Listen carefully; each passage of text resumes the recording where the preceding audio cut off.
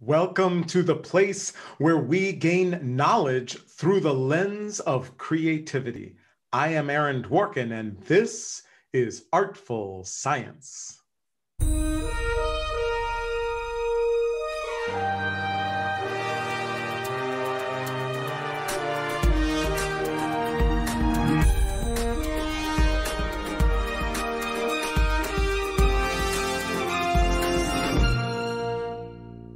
Thanks again for joining me here on Artful Science.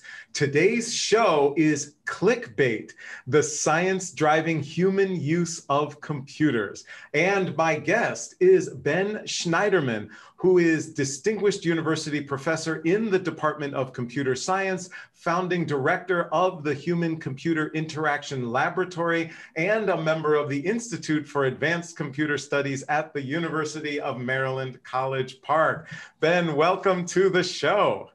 Thank you, Aaron. Glad to be here. Cool. And hopefully I did okay with all of your titles there. Yeah, sure. I thought I would just dive right in. From my perspective, you are one of, these brilliant people who not only understand, but actually create some of these day-to-day things that we all use, but you have actually created.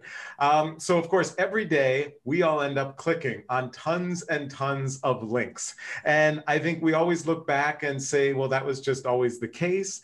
But could you kind of just share a little history about these links that we click? And also as part of that, kind of what this direct manipulation concept is. Great, thanks. Yeah, I've been working on these ideas for a long time. My background's computer science, but I became 20% of an experimental psychologist in trying to study the way people use technology. And to do that, I was a designer and developer of various early interfaces in the 1970s, 1980s, as personal computers were getting going. And around 1984, 85, we were working on an electronic encyclopedia idea. And this was before the internet, of course, and we're working to connect up ideas. And the notion of hypertext had been around for a long time, and even the notion of a link, but they were always clumsy. You had to type numbers or codes or do something.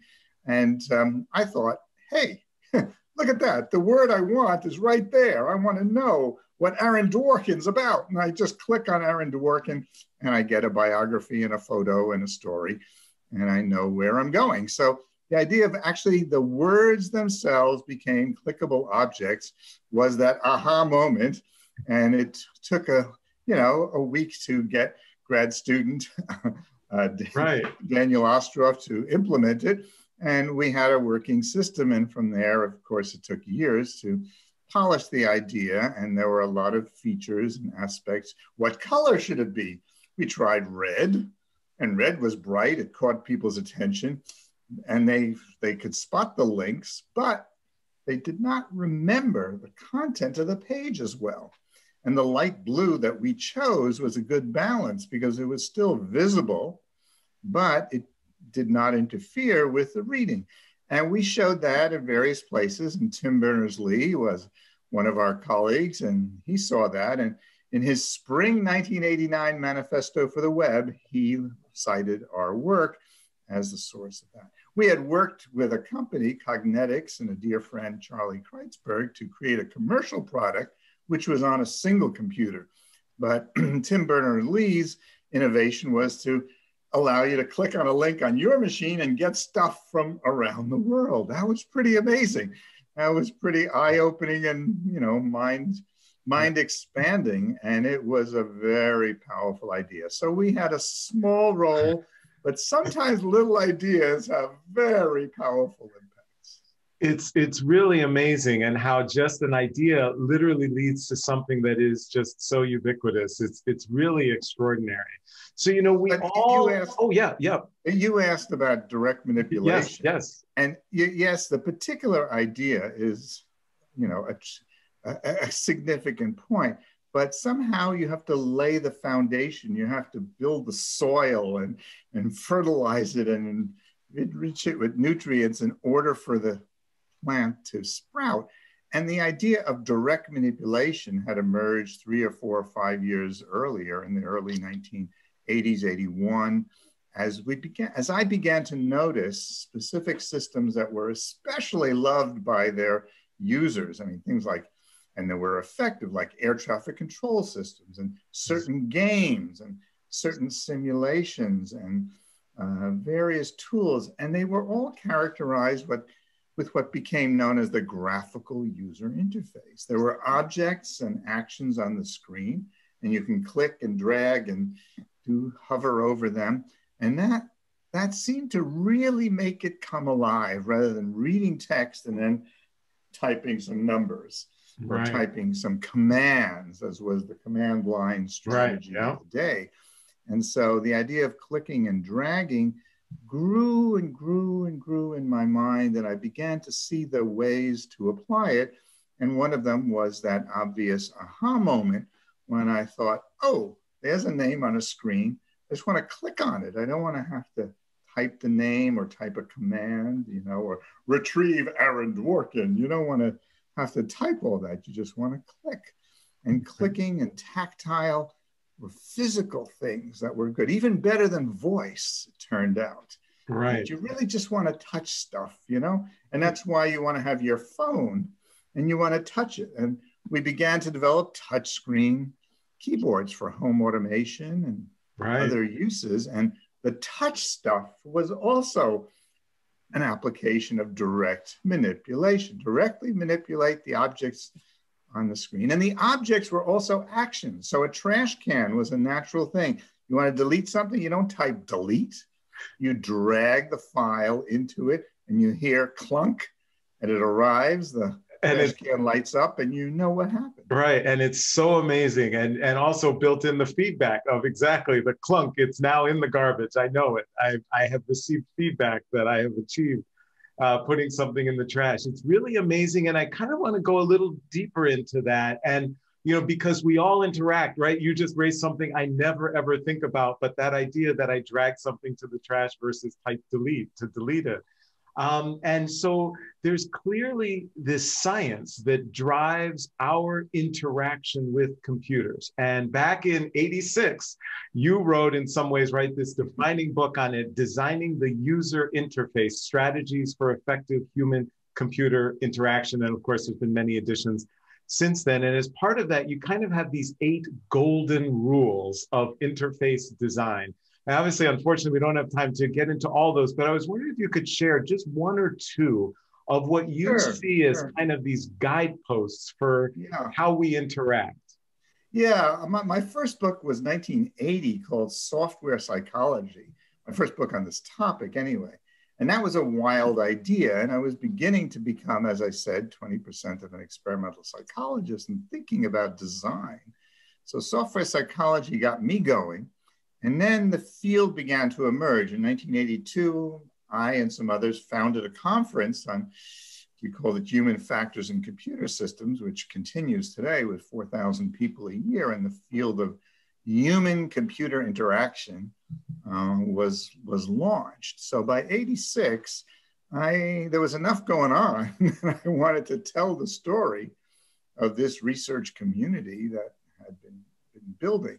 And that sort of got it going. And that book was defining the research frontier. And over the 30 years since then, more than that, its books grown, and I now have 5 co-authors, because it's moved away from the research frontiers closer to the practice. And so the idea of having practical rules was a strong part of it. And people kept pushing me for, can't you just, don't give me a 400-page book. Give me exactly 10 guidelines or 8. So exactly. I came up with this playful idea of the 8 golden rules of user. Awesome. And for a show like ours, maybe even just 1 or 2. Well, you know, the first one is strive for consistency. That you should have consistent. And one of the things was just the consistent labels and buttons and terminology on the screen and the dialog boxes, the colors and the shapes should all be, there's always okay and cancel in the same position in the dialog box. And having that set didn't really happen till Windows 95 or 97, really. It took a while because the inconsistencies were everywhere. Another was called prevent errors. And in the early version of that, it was make it easy to fix errors. But it became clear to me that the goal of good design was to prevent errors. And so you see the transformation in practical ways, like if you're making an airline reservation, when we get back to making airline reservations, instead of typing in MMDDYY, the month, the day, and the year that you want to fly, and then having as a programmer to write 30 different error messages, you just show a calendar and you click on the date and you're done. Direct manipulation. Gotcha. And so it also led to preventing errors as one of the key of those. Wow.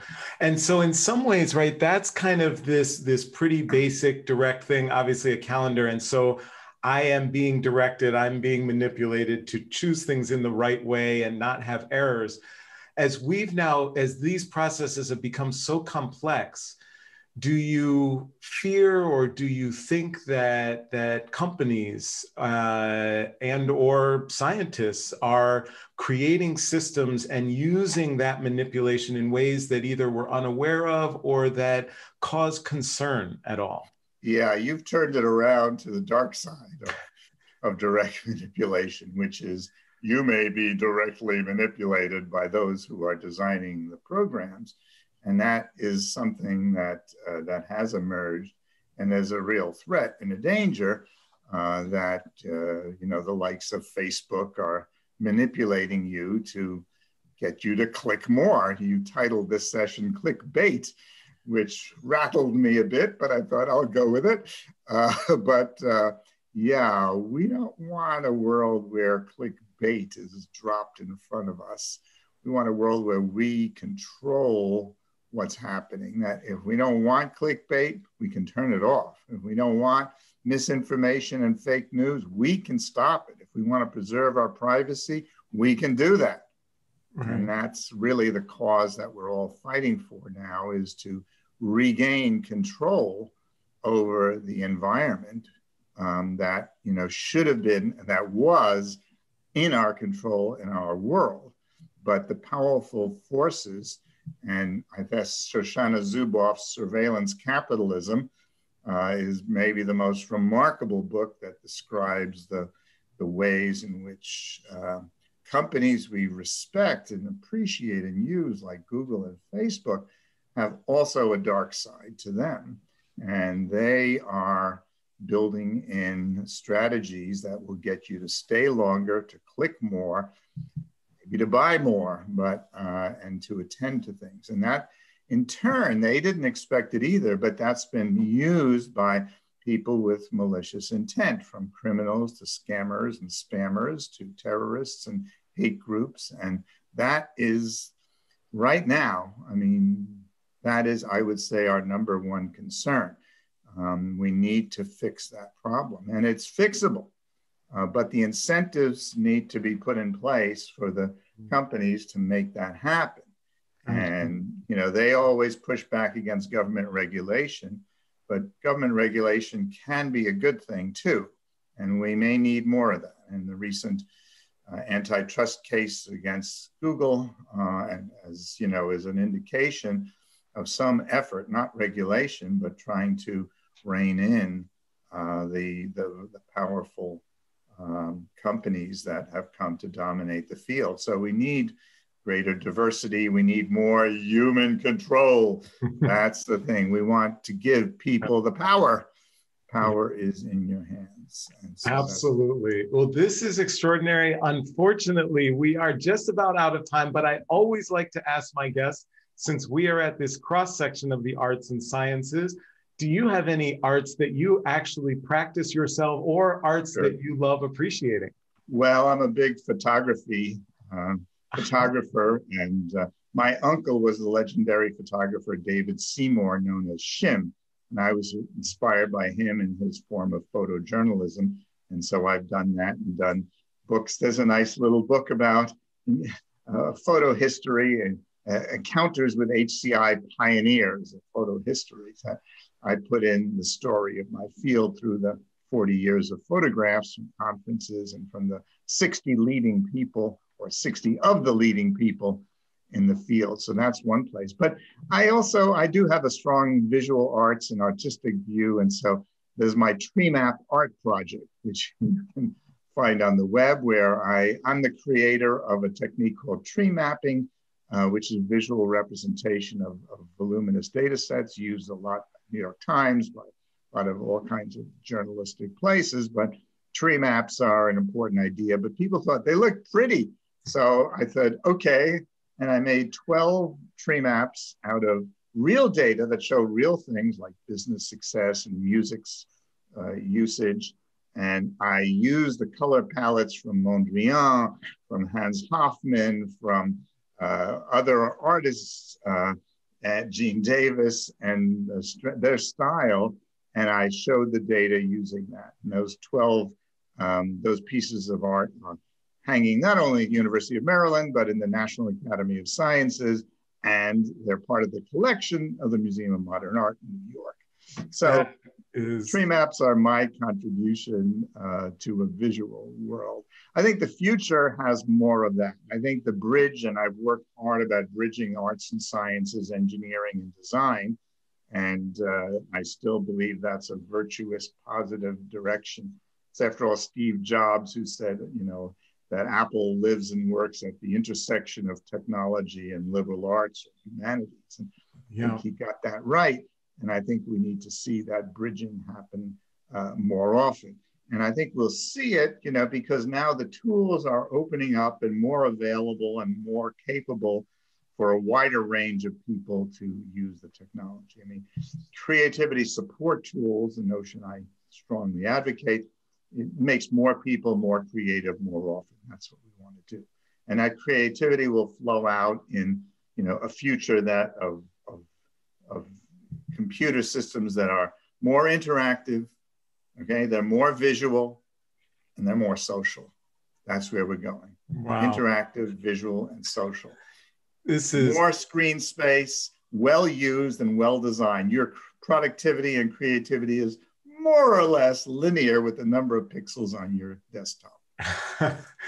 This is truly extraordinary. I cannot thank you enough, not only for sharing your time on the show, but of course, for literally the extraordinary legacy and impact you're having on all of our lives, literally on a moment-to-moment, day-to-day basis. Ben Shneiderman, thank you for helping us gain knowledge through the lens of creativity here on Artful Science. Thank you, Aaron.